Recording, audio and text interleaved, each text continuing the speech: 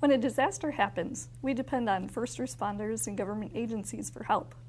But also important are the many volunteer organizations that are here before, during, and after an emergency. I have Sabit Abbasi with DuPage County Office of Homeland Security and Emergency Management, and Dave Roth with the Northeastern Illinois Community Organizations Active in a Disaster, quite a mouthful, yes, to tell us about how volunteers help out with other government agencies. Thanks for being here.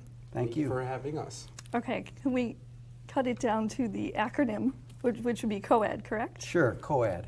Okay, and can you tell me about what does COAD do? Sure. It might be best if I describe COAD by talking a little bit about the very quick history. We're a part of a national movement of voluntary organizations working together in disaster that's probably 45 years old, and it starts on the national level, where the larger response organizations, Red Cross, Salvation Army, the Southern Baptists are among 7 groups that about 45 years ago were responding to a disaster, to a hurricane in Florida, and they noticed as they were responding to survivors that those survivors were having to go across town to 7 different places looking for help. And they said, this is crazy. We need to work together. We need to make this easier for those folks we're trying to help. That will help the recovery. So they started a national organization called VOAD, Voluntary Organizations Active in Disaster. And the VOAD movement has made its way across the United States into statewide associations and ultimately to the kind of association that we are in this metropolitan area, a regional organization. And the clear need there is we know that disaster recovery work is best done in a local context. Our relationship with Sabit and DuPage County is essential. That's where the best planning for recovery will be.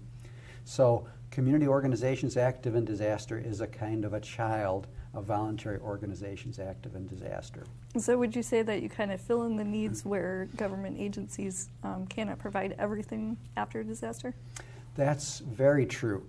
And that's a very flexible and ever-changing way that we fill in those gaps. I think 45 years ago, it was the public side doing its work and then handing it over to the nonprofit side. But today, this is totally integrated. And in this 45-year period, we've seen enormous changes. And in the last 10 years, with our recession and with the cutback in government funding, the need for collaboration so that we're the most effective together has been essential. First, volunteer organizations among themselves, and then in our partnership with public entities. Volunteers now are carrying so much more of the weight than they did 45 years ago or 20 years ago.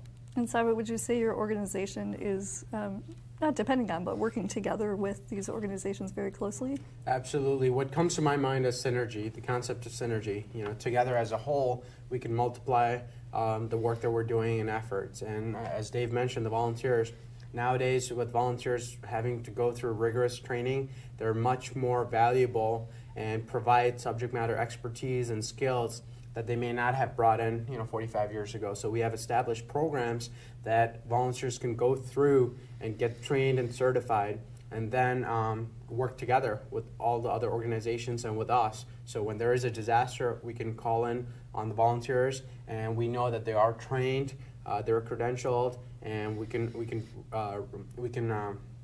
basically rely on them.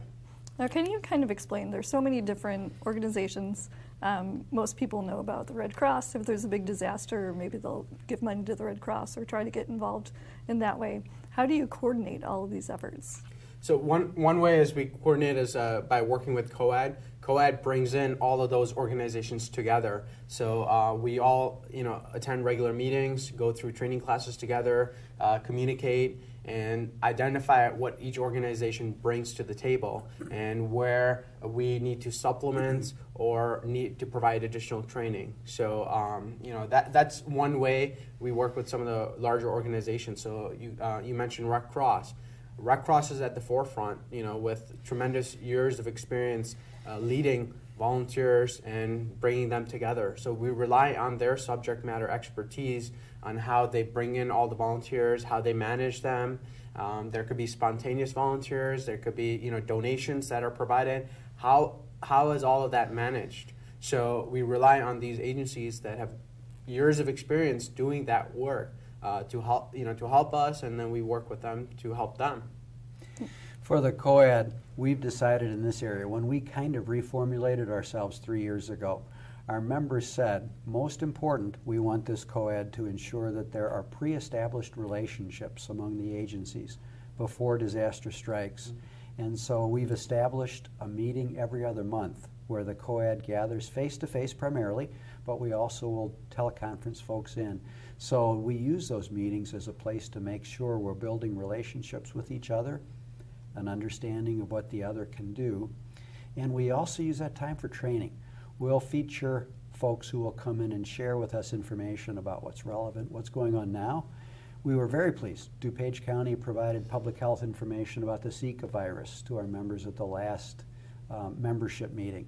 That's crucial because our members will go out to their networks and carry those public information messages. You mentioned the membership and the diversity, and I wanted to pay a little bit of attention to that. You mentioned the well-known characters, which we value so much. There are also numerous faith-based initiatives, and those include Christian, Jewish, Muslim, and other faith groups, Buddhist. Our membership is quite broad and diverse, and one of the beauties of a COAD is that we don't require a religious statement or belief statement to come into the room. Everybody comes into the room respecting what the others bring to the table.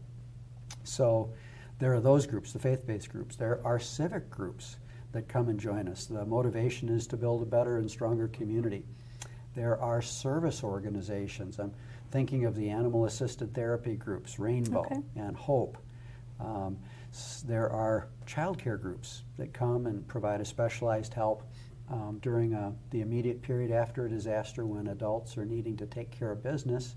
Well, here are credentialed folks who will care for their children in a service center with an eyesight in the room, but free the parents to do their work regarding insurance and other benefits. That's fantastic. So it sounds like a lot of different specialties, just a lot of people who want to help coming together. Right. Great. Can you give me do you have any examples of how you've really put this into practice? It sounds like you do a lot of preparation to be ready. Have you had to use the COAD? We have. So we're, in a reconstituted way, we're relatively new. It's 3 years. And we came together in 2013, just about a month or two before the flooding of 2013. And DuPage County was seriously affected, as was all of northern Illinois. And so in this community, the Red Cross, of course, immediately went to work setting up emergency shelter.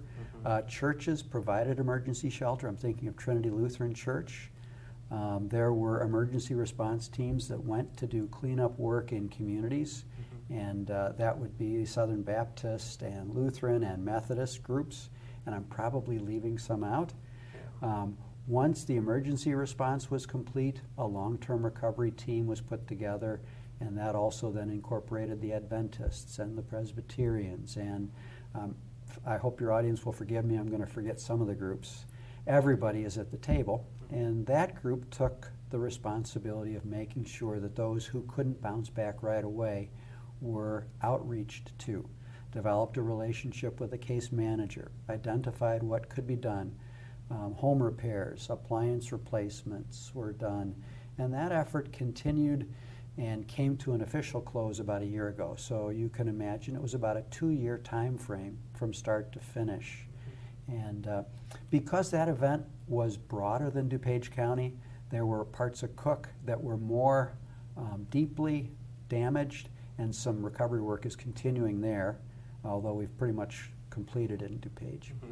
Now, to bring it back home to Wheaton, Red Cross and I believe Church World Service was able to donate over 1,500 cleanup kits that we at the county coordinated in distributing them to the local municipalities.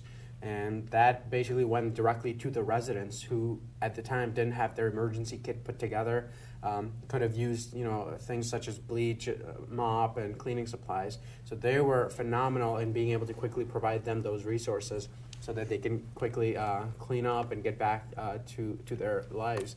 And then again, when FEMA came in and we received a presidentially declared disaster, FEMA provided assistance, but there were still several residents that had unmet needs. And this long-term recovery committee was a tremendous help, where they set up a call center, and folks that still needed assistance would call into this call center and request for assistance. And the different agencies that are part of the COAD raised their hands, said we could help with this, and everybody worked together. So that was really beautiful to see how everyone comes together in time of an emergency, and we get through this.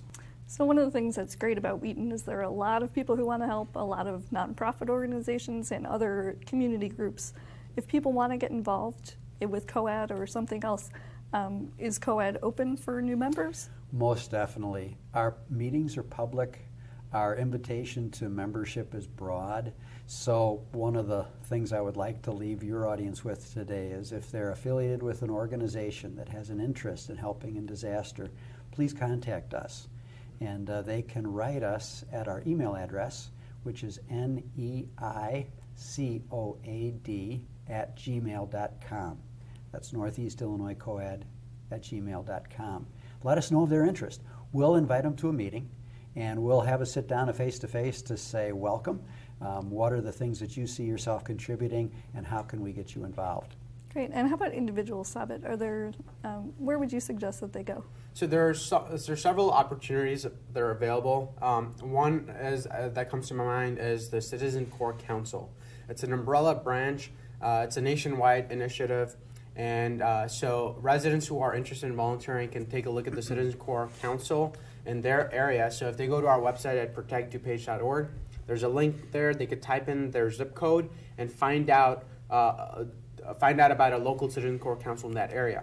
Now, a Citizen Corps Council is comprised of what's called CERT, Community Emergency Response Team, Medical Reserve Corps, Volunteers in Police Service, or VIPS, and Fire Corps. So depending on their interests, they can look into getting involved with the specific agency.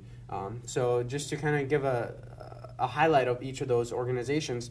So Community Emergency Response Team, CERT, their primary purpose is to train the individuals and their families in their neighborhoods. So I've gone through that training, and the idea is for me to be trained in my home, make sure my family's trained, and I have the basic skills, such as how to put out a fire. You know, they actually show you using a fire extinguisher. Many people have never used a fire extinguisher, so you go through this training learning how to use a fire extinguisher.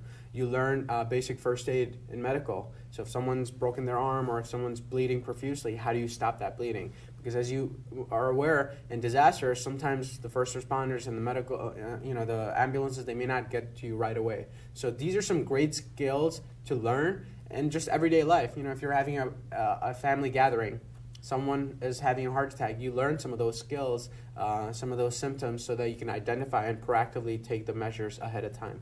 So that's the idea of CERT, and they have organized teams in DuPage County that if a disaster happens, then these volunteers can step up and help out.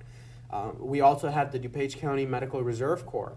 Now, I know it says medical, but folks that are interested in anything related to medical, they can join in. They don't necessarily have to have a medical background. If you have an interest in providing assistance in times of public health crisis, or even outside of that, we have established a medical reserve corps. So folks can come in, they'll receive all the training that's needed, and they can bring in their subject matter expertise, their skills, and we can put them in different areas. So one of the areas could be doing community outreach work, going out and talking to the different residents and explaining to them how they could be prepared. The other could be our Emergency Operations Center. When we activate our Emergency Operations Center, we can call in these volunteers to come and assist us. So there are a number of opportunities. Again, volunteers in police service, folks that are interested in police work, they could help out the police departments, and then the same thing with the fire department. They can help out the fire department, and they'll provide the training. And I believe all of the training that they provide is free of charge. You go through that training, you get some equipment, and you learn those skills. And then, if later on, if you do join COAD or another organization, you've got those basic skills under your belt. And then I'll just throw this out there also, but, folks, myself personally, I've gone through this training as CERT and others. It helped me with my career development. I learned a lot of transferable skills. going through their training. So folks that are young, they want to start building their resume and just wanting to get involved in the community can learn so many skills that are transferable across the board. Again, our website is protectdupage.org, and they could go on there to look at all the different opportunities in this area. Great. Well, I think it's great to know that these organizations are working before disaster happens. So if something does happen, everyone is ready and connected already. So I really appreciate both of you being here and sharing how people can get involved. Thank you. Thank you.